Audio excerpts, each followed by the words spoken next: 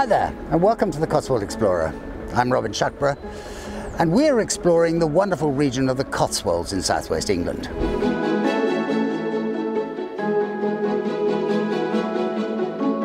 We've decided to revisit the centre of the region and find some hidden gems, places that are not quite so famous, but still just as beautiful.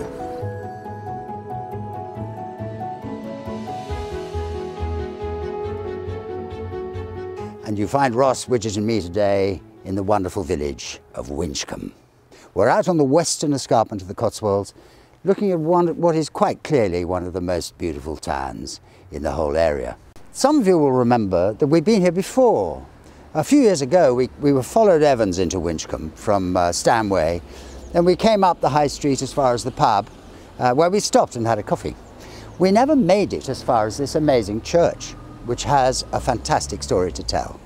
We're going to show you around, tell you a little bit about the history, and then we're going to take you a little bit deeper into the dim distant past when there was an abbey, a huge abbey, just behind this church, which was of course sacked at the time of Henry VIII. Come with me.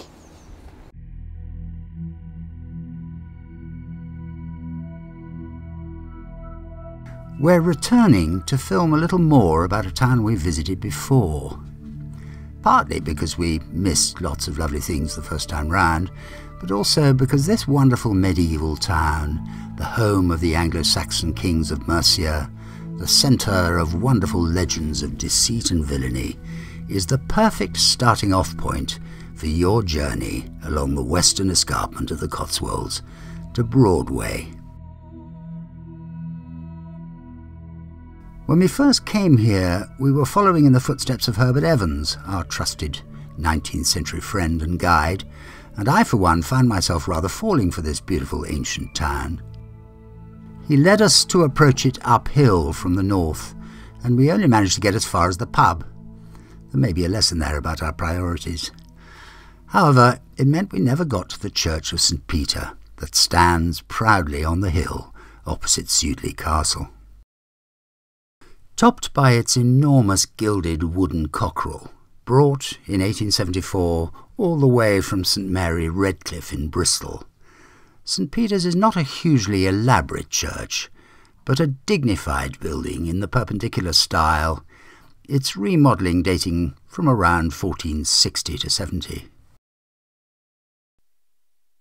When you enter the building, the first thing that hits you is the busy atmosphere. There's almost always a volunteer on duty to show you round the treasures to be found in the church and to give you a rundown on its history. There are so many churches in the area that have a feeling of desolation about them despite their beauty that it's refreshing to meet such enthusiasm. They will show you the ancient altar cloth made up of priests' copes from around 1380, reassembled as an altar cloth in the early 16th century. Which shows the pomegranate badge of Catherine of Aragon, the pretty wine-glass-shaped pulpit of around 1895, and the chandelier donated in 1753 and made locally.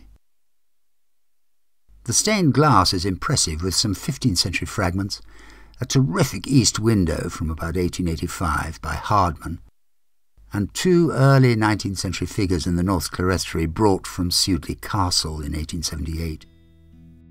At the back of the church is a model, built recently to give an idea of the enormous scale of the monastery and abbey that used to sit behind this church, but was entirely destroyed at the dissolution. This story we told last time we visited. Outside the church, there are some wonderful gargoyles, some of which are probably comical representations of the master masons who carved them, and others more clearly of the church benefactors from the family at Sudeley. On the eastern wall, there are some poignant reminders of the instability of our society, frighteningly relevant today. There are bullet scars in the stonework, remnants of the street fighting that took place here during the Civil War. Nothing changes.